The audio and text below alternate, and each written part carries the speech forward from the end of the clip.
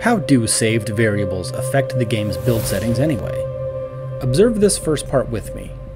Inside the Unity editor, when I play my game, everything works perfectly. My car rotators, the car actually rotating, the car body selection panel works.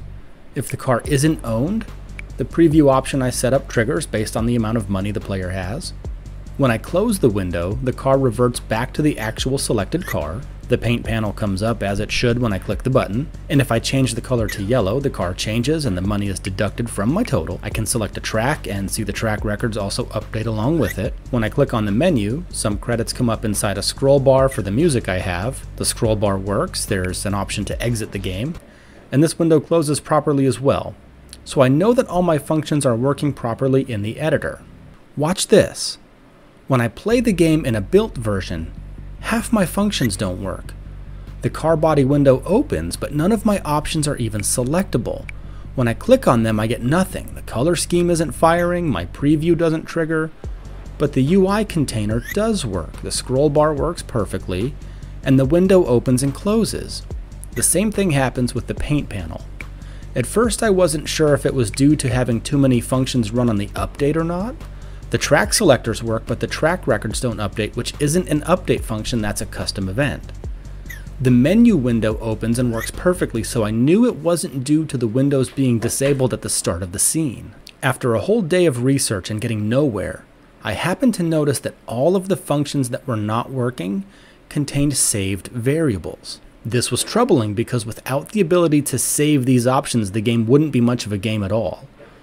I've seen this initial and saved option in the Blackboard window before, but it's not explained very well, so honestly, I just guessed that this might have an impact. And I could not find the answer anywhere. Actually, this video might be the only place this exists. You do have to initialize your saved variables before you can call them in a new build of your game. The reason it works in the editor is because there's already a player preference saved for this game within the Unity registry keys. When you build your game out, Windows at least will see that as a new application. And if the saved variables haven't been initialized, calling them has no impact. In fact, if the saved variable call exists anywhere in the flow graph, the entire function breaks. Let me say that again. If the saved variable call exists anywhere in the flow graph, the entire function breaks. All I need to do is copy my saved variables over to the initial side as well. I doubt there's a chance of this, but if anyone from Unity is watching this, can we get a little UI help here? Maybe a simple initialize save variables for better performance indicator might help?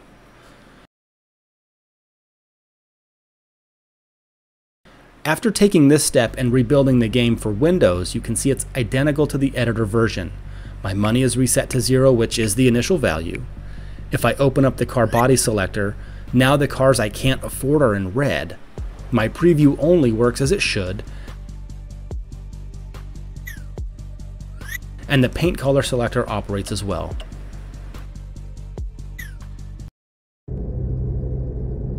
I do want to test out whether or not the collected money system will actually add to my total though. I'll quickly fast forward through this level. My pause menu shows no money collected, accurate. Let's get some money.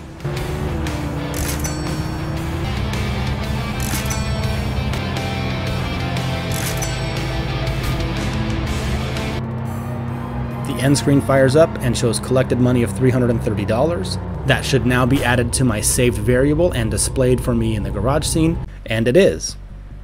This other video is when I went through and debugged the entire garage scene.